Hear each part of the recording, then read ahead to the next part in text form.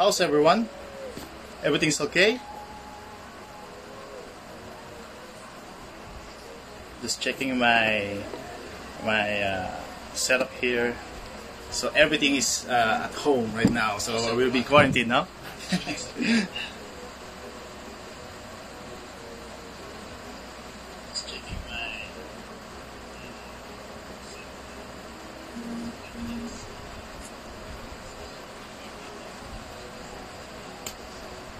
Please let me know if my audio is not clear or you have a blurred vision of my presentation later. So please let me know.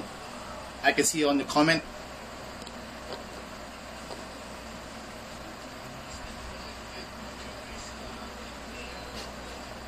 Hi everyone. Hi Kai. Hi Ash. Okay. I should start now. So first is I want to say that hope everyone is safe at home, because here in Philippines everyone's locked down, so unfortunately we cannot go out, and majority of us are like doing nothing. So in line with that, that's why we're doing this masterclass. Our objective for this masterclass is that to give everyone something to do, not only like having watch your Netflix, or should I say doing nothing. So why not learn something from us doing this masterclass, and hopefully you get something, and then you learn, and for the others maybe a refresher course to you guys, no? So I think we should start. So for today we're going to talk about rum. No, we're going to talk about rum for today. So basically, what is rum? Okay, what is rum? For me, rum has this, should I say, a wide range of styles and flavors.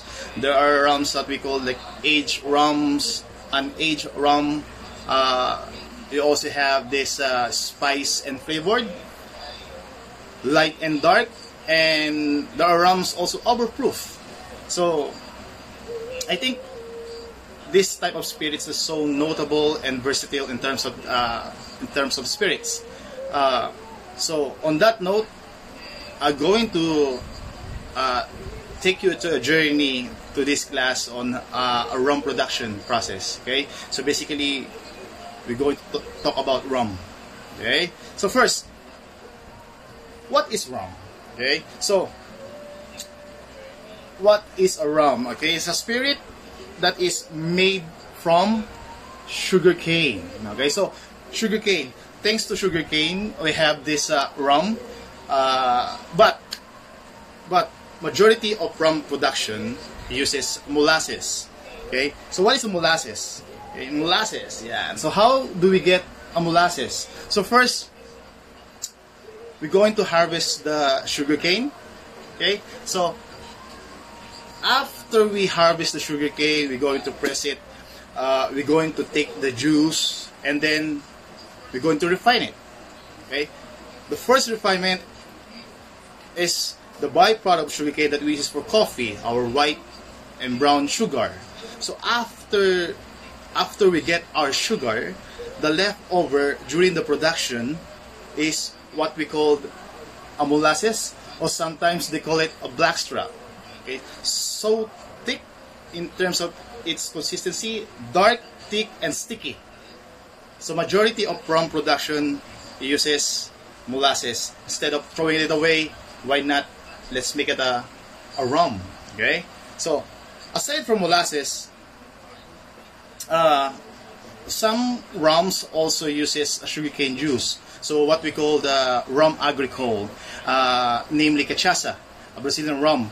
So instead of molasses, they uses sugarcane juice. So those two byproduct of sugarcane is the major ingredient in making our rum. Okay, so that's rum. That's sugarcane. Next is rum must be made in a country that grows sugarcane. Okay, so country that grows sugarcane. For me, on that note, to be able to understand rum, you need to like look for its country of origin. Where is it made? What style is it been? What style? How they produce? So probably looking to its country of origin for me is to better understand rum. Okay, so but we're talking about rum. What I can say is that there's always an exception to the rule, though. A lot of rums are made in this particular country, but sometimes they tweak their style on making it. Okay. Next is rum must be bottled of minimum of 37% alcohol by volume. Okay. So meaning to be able to call rum or spirit, you must be bottled or higher than 37% ABV. So majority of our rums are like 40, and we also have overproof rum like 75.5% alcohol by volume, 151 proof. Okay, so to be able to call rum, you must be a bottle of 37% ABV. So that is rum. Okay. So please let me know if you have questions. I have this. I can entertain your questions. So please let me know if I'm going too fast on this session or anything. Okay, just let me know. Okay, I'm keen to answer all those questions. Okay. So next is how is it made? Okay, how is it made? Okay. All rums has these three main ingredients. First is sugar, next is yeast, and lastly water. These three ingredients is the main, main ingredient in making rum. You must have sugar, yeast, and water. Okay. So after you have that three main ingredients, the first production process that you're going to do is the fermentation stage, wherein we're turning sugar into alcohol by using yeast. So basically, yeast it's sugar and it produces carbon dioxide and alcohol. Okay, I always say this, that fermentation stage is the birth stage of alcohol. So majority of our rum during this fermentation stage, you can get at least a minimum of 5 to 8% alcohol and a maximum of, 18% to 20% alcohol by volume during this fermentation stage. Okay, so after fermentation, okay, after we have this this process, to be able to call a spirit, you must undergo distillation process. Okay, distillation process. So we have two main stills. Okay, in distillation process. So we have the copper pot stills and the column stills. Again, to be able to understand rum, the country of origin. Okay, because each country has different ways of using stills. Some are using only column stills, just like a Spanish rum, like for example from Cuba, from Cuban rums uses column still, and French style also uses column still. English style rum uses copper pot still. So it depends on the country, or should I say rum producer, what stills they're going to use. So what happens during distillation process? Okay, what happens? So basically, distillation for me, to make it, like, should I say a simple point, distillation for me is like boiling water into a kettle. Okay, we need to introduce heat. Okay, we need to separate water. We need to separate the alcohol from the water by means of boiling. Okay, like a still is like a kettle. Okay, so as the vapor rises, alcohol rises, and then it passes through a tube, what we call condenser, and turn into liquid again, and you have a higher alcohol. Okay, you have a higher ABV. The more you distill a spirit, the higher the alcohol you get. So like for example, if you're going to use a copper pot still, this type of steel, the brown one, okay, a copper pot steel, you can get up to a maximum of 69% alcohol, while using a column steel, this type of steel, you can get up to a maximum of 96% alcohol by volume of continuous steel. Again, the more you distill, the higher alcohol you get. Okay, but the downside is some of the flavors are missing. Okay, so we have a higher alcohol, but the flavor sometimes disappear as well. So after we distill, majority of our rum are being aged, okay, or being matured into oak cask. Okay, this is the process we're in. What can I say is that this is the process wherein rum takes a longer period of time. Okay, it stays a lot. No, so what happens during our aging process? Okay, so first is a flavor being imparted by the wood to our spirit. That's the main reason why we use oak barrels.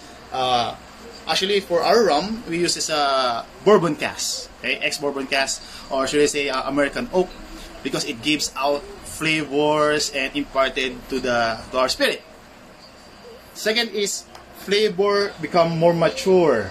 Okay, the more our spirits being should I say stay in a barrel, the water evaporates, and then the flavor. The liquid inside the barrel is being concentrated, and it becomes more flavorful. Okay, and next is oxidation. Okay, so oxygen takes place inside the barrel. It develops the flavor, the aroma of our rum, and the charcoal that inside the barrels, it acts as a filter. Okay, it removes some impurities on our spirits. So it makes more delicious rum inside the barrels. Okay. And lastly, evaporation concentrates the flavor. So we have this saying in Filipino, wherein we say it, habang tumatagal, lalong sumasarap. No? So we have this saying. It means that the more the spirit stays on the barrel, it becomes more flavorful. It becomes more delicious. Okay.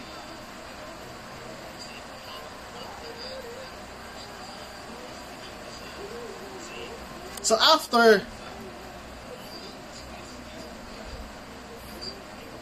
pause for a while to see if someone asks some questions. So let's see. So far there's no question. My God, I love this. Okay.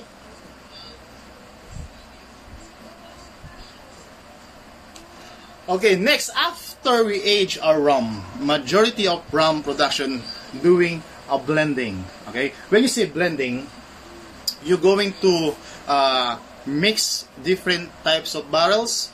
Some they call it solera. Some are like for us, we call it blending. We blend our rums. Okay, 2 or more barrels. So why do we blend? Why do we need to combine different barrels? So as far as I know, I haven't seen any what we call cask strength rum.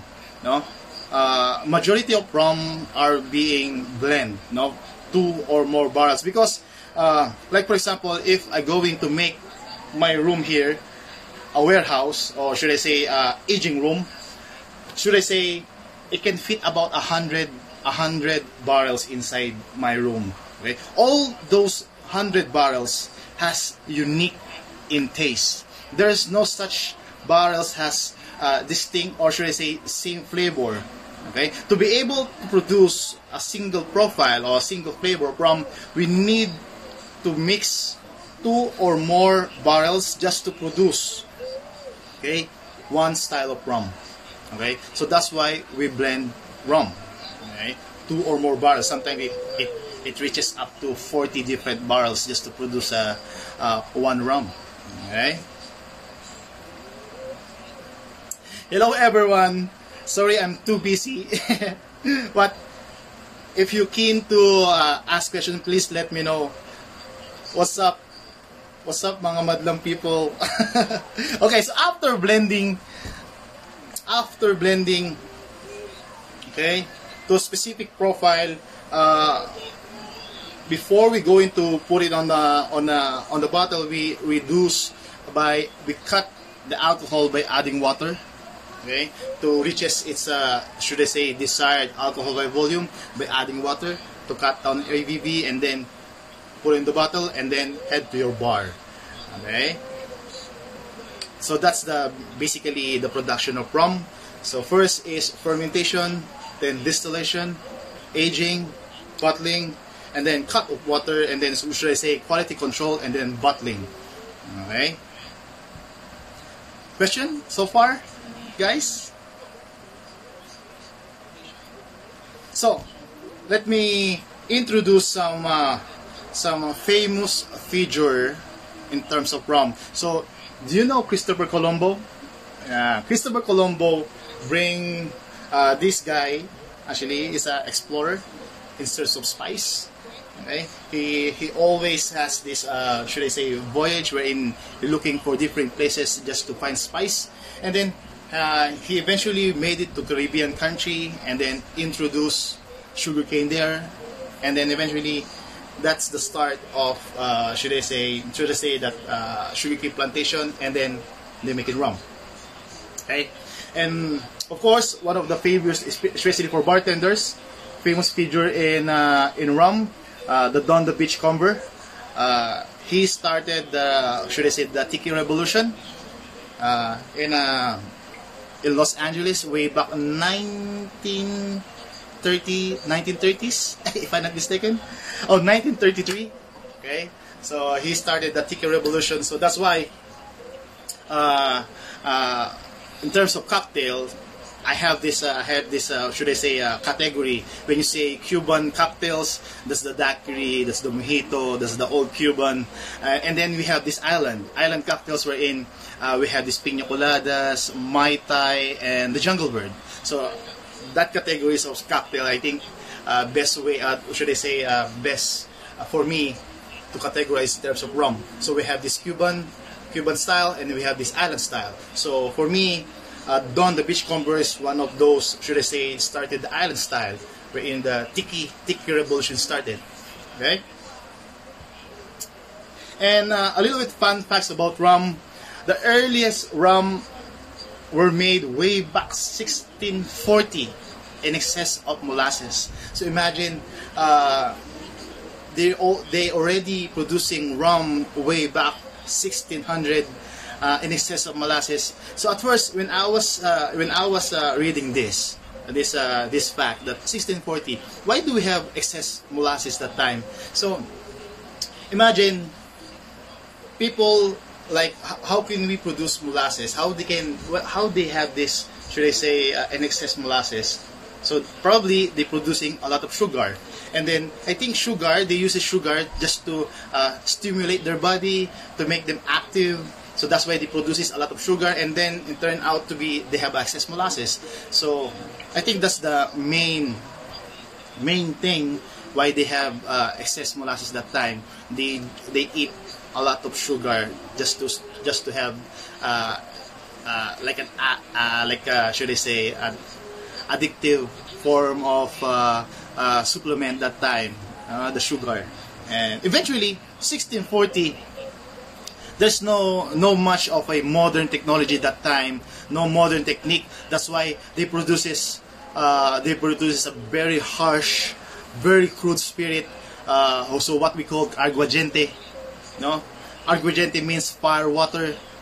That's so harsh, so crude that you don't even drink it just to have a party. They use it as a antibiotic, as a medicine. Now, if you have a cut, that time, and then you put aguardiente, and then it will heal.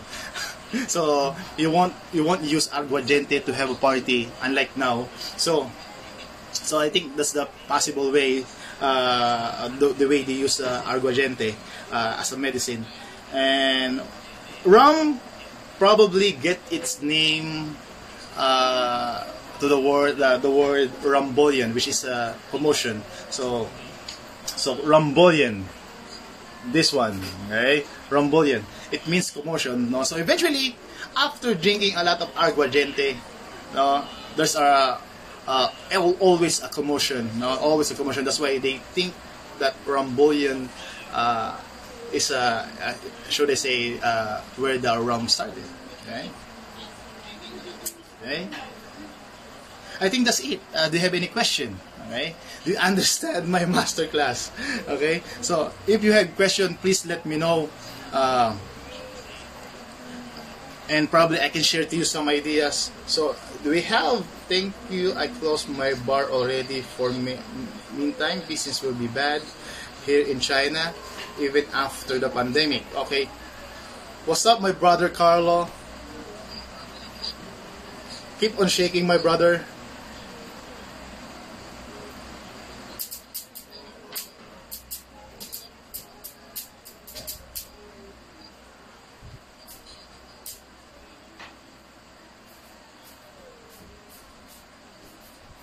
Again, guys, next week I'm also doing this again, the basic rum, and then on the 30th of March, and I think April 1st, I'm doing some rum cocktails. I'm going to share some rum cocktails with you. Okay, so next week I'm going to do this basic rum again, and then please let me know if you have other topic that you want me to discuss. So we have this question right now: dark versus white rum, please. Okay, that's a great question. No, what's the difference between light and dark rum? Okay, so first, what is a light or white or silver rum? So usually, every rum is actually, majority of rum are all age. No, though they have this what we call light rum, but majority of rum are being aged on a shorter period of time. And then for the white rum or for the light rum, it undergoes to a what we call a charcoal filtration. It filters and it removes the color of the rum, and it turns into white. Okay, so light rum. So it usually very light, crisp, and dry in terms of its taste. While hence to dark rum. Sometimes it requires a different barrel, wherein inside the barrel they roast it. Should I say? They roast inside the barrel to have this darker color, and some are uses black strap molasses as well. Okay, I think that's the difference of the two. So light rum aged on a shorter period of time and then undergo into a charcoal filtration. Hence to the dark and black rum, they use different types of barrel to add more complexity and flavor and color to the rum. Okay, but nice question. That's from Ali1311, if I'm not mistaken. What's your favorite rum drink? From my brother Joyce. What's my favorite rum drink? Okay, so since I'm stuck here at my house, so my favorite rum drink is rum and coke. What drinks go best with Bacardi? So another great question again. So well, in Bacardi we have also a different styles of rum. Like for example, we have Bacardi Superior or the Carta Oro. It best if you're going to make a mojito or a daiquiri. And then we have this Bacardi Gold or the Carta Blanc, Carta Oro, where it is best to make a Cuba Libre. Okay, and then we have Bacardi Black. Bacardi Black is my what should I say, a black and coke thing. And then We have the Grand Reserva range, the Bacardi 8. For me, Bacardi is one of my favorite rum among all the range because so flavorful, so complex. It even tastes like a whiskey for me. Bacardi 8, I want to make it as a old-fashioned, rum old-fashioned for Bacardi 8. And if you're keen also in making a tropical cocktail using Bacardi 8, try banana colada. Instead of pina colada, use banana for Bacardi 8, banana, coconut cream, and then Bacardi 8. Banana colada for me. It's a good choice for Bacardi 8. And I think that's it. Thanks for asking, Mr. Highballer, my brother Daniel.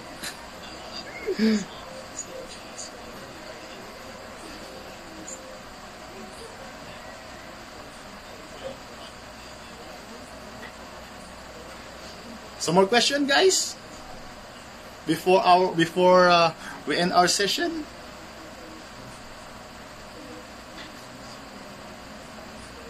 So we have this question from Jos Korea 1017. Sir Nin, ano po meaning ng bat sa Bacardi? So what is the meaning of bat for Bacardi? So let me tell you a story. So way back 1862, our company Bacardi is being established, and Doña Amalia, actually the wife of Don Facundo, our founder, noticed that every time the worker go to the old distillery in Cuba, there's a fruit bats that always go out on the rafter of the distillery. For Spanish, bats are good omen to them. Okay, it means family unity, good health, and fortune or prosperity. That's the meaning of bat. So Doña Amalia, he contribute that why not use the bat as a logo or for our rum. At the same time, way back 1800, Cuban people are, should I say, illiterate people that time. They don't know how to write or even read. So if they want to enjoy drinking rum that time, they always look for the bottle with the bat logo in it. They know that they're going to drink. They're not going to drink a good rum. So before, the Bacardi rum are not called Bacardi rum. They call it the rum with the bat. Okay, until people from Cuba already know how to read, and then they read Bacardi. So the meaning of bat for us is good health, good fortune, and family unity. That's the meaning of bat. And Doña Amalia contributed on that part of our logo. Okay? Hope I answered your question. Yes, Brother Mike, banana colada. Try that one. It's nice. Kuya Onin, pag nag-request ako sa iyo ng bahala ka na anong rum drink. We have this question right here wherein if he asked me a bespoke rum drink, what is bahala ka na? So it means whatever you want. So for you, EJ, I'm going to give you rum shot. Just a shot of rum. Probably on the rocks of old-fashioned using Bacardi 8. I think that's the best for you. Okay, you like drinking. Does silver rum differ to a white rum? Okay, that's a good question. Okay, silver rum differ to a white rum. Well, light, white, silver rum, whatever they call it, they're all the same. Okay, it's just that different country, they have different definition of it. But as long as it is clear, I think you can call it silver, light, and white. But majority of rum are being aged. Though it is white, or should I say silver, it's being aged and then undergoing a charcoal filtration just to remove the color. That's why here in the Philippines we call it Bacardi Superior because it's being aged. Okay, I hope I answered your question.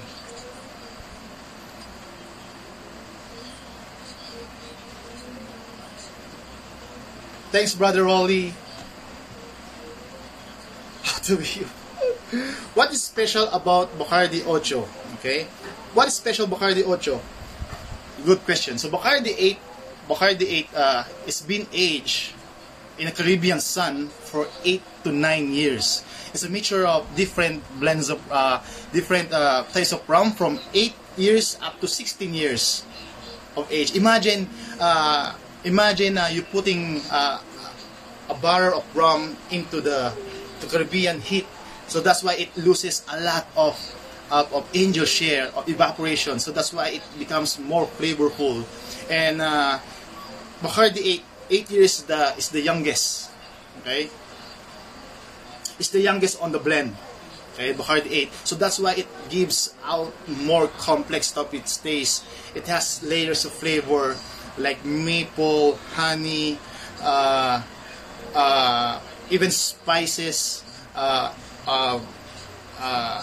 What else? Actually, I'm out of words of explaining a Bacardi 8. For me, it's the best rum for me.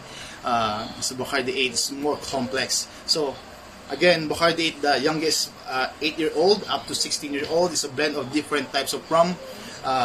So try it. It's good.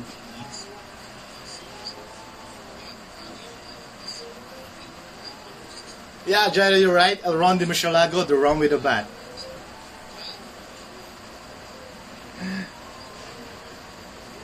Can I ask different mini Bacardi bottles from you? I will double check on that if I have mini bottles of Bacardis on stock.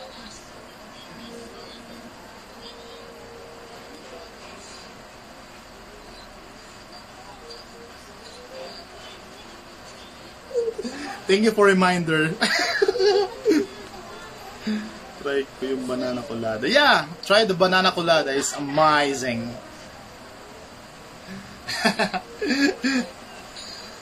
and you know what? You know what?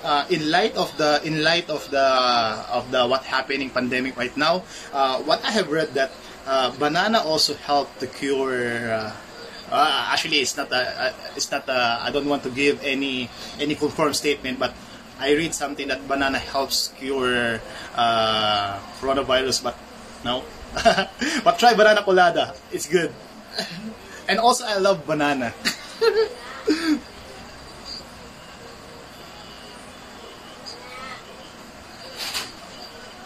Amazing. Okay, guys, I need to like end this session. Again, if you have any question, please let me know, because I'm going to have another session of just like this next week. Okay, next week another session like this. So please stay tuned. Thank you for tuning for my brothers here. Thank you very much. I hope you learned a lot. I hope you get something. Okay.